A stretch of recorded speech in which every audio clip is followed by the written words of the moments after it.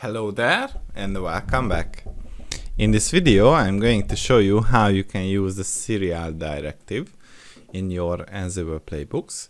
And basically the serial directive allows you to execute each and every task sequentially on a specific host before moving on to the next host in the group that you specify in the host directive. So let's get to it. So our hosts are going to be all, our serial are going to be 1, and the tasks are as follows: name, disable server, and we will give it the inventory that host name, on load balancer, and debug message, and the same message should be copied. So I want you to get this idea right. So basically this demonstration shows you how Ansible can allow you to rolling update multiple servers on let's say load balanced environment. So we are going to update the server and we will just remove this one called on load balancer,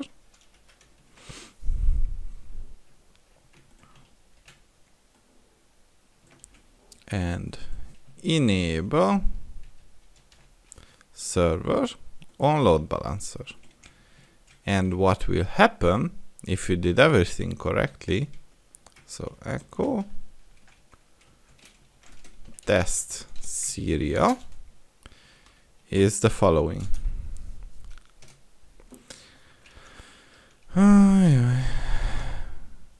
Let me delete. This was just a, let's say, preparation for this video. So technically we are almost there. And all right.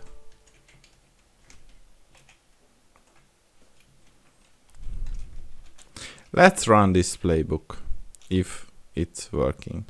So what happens here is that it is let's say failing with an error because I have made the rookie mistake of not saying that this is not inventory dot hostname but inventory underscore hostname.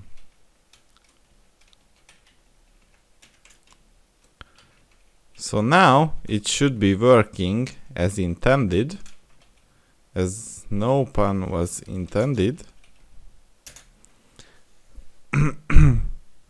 So now, as you can see from the execution of our playbook, is that first each and every task is executed on the A master.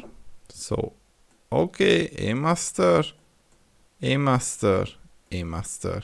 And we are disabling the server on the load balancer, updating the server on the load balancer, and enabling the server on the load balancer.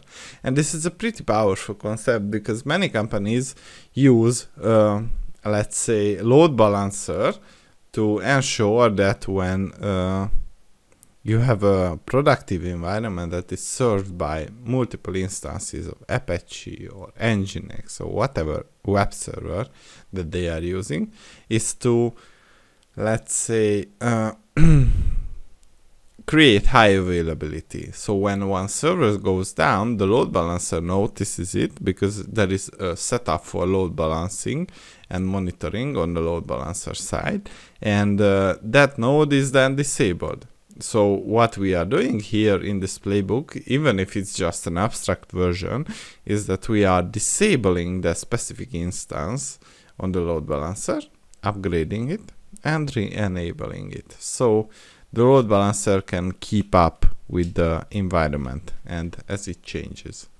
So basically this is all I wanted to show you. If you like this video, give it a thumbs up and subscribe for more. Thank you for watching.